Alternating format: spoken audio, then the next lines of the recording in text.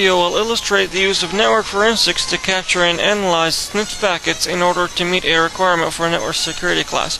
We captured an email attachment using Wireshark and will show you how to use network forensics to get the content of that file.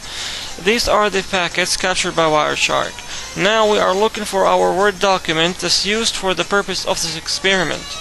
To filter out the packets, since there are so many of them, we are going to click on Analyze, then go down and click on Expert Info Composite.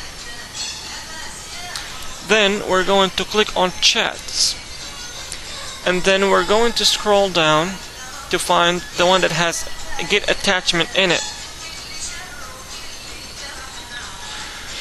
Since we found it, we click on it to expand it to know the packet number, and there it is, 187.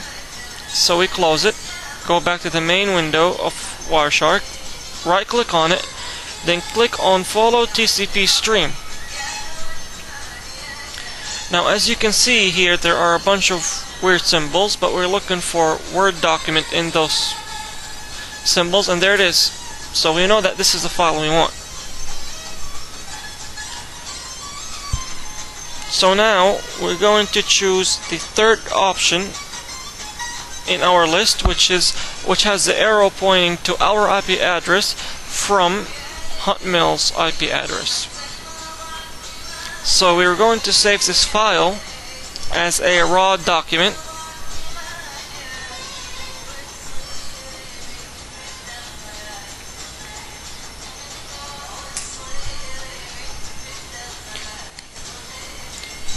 Then we're going to open it in a hex editor.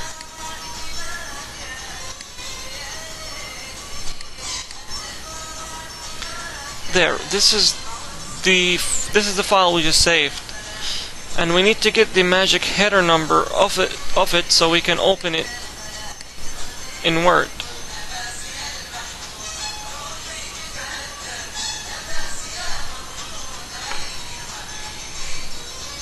So to get the magic number, we do a quick search on Google to know the magic number of the Word document. And we filter out the search for docx, since this is the type of document we have. And there it is. This is the magic header number.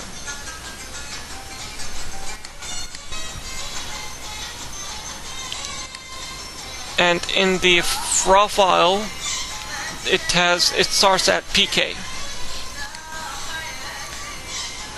So there is PK.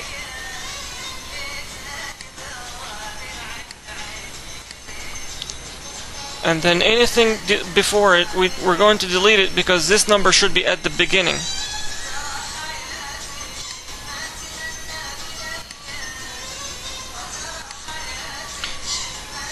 So now you see that PK is where the magic header number is, the one we just found. And again, to confirm, this is the number.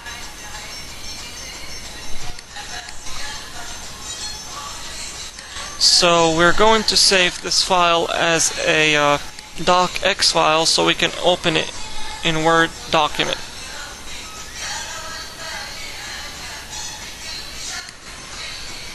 So this is the file we just saved, and we open it to know what the Word document has in it. And there, this is what we have written in it. So there is no way to prevent packet sniffing. So IP security policies must be used, or any other network security options like Secure Sockets Layer or anything else. Thank you for watching.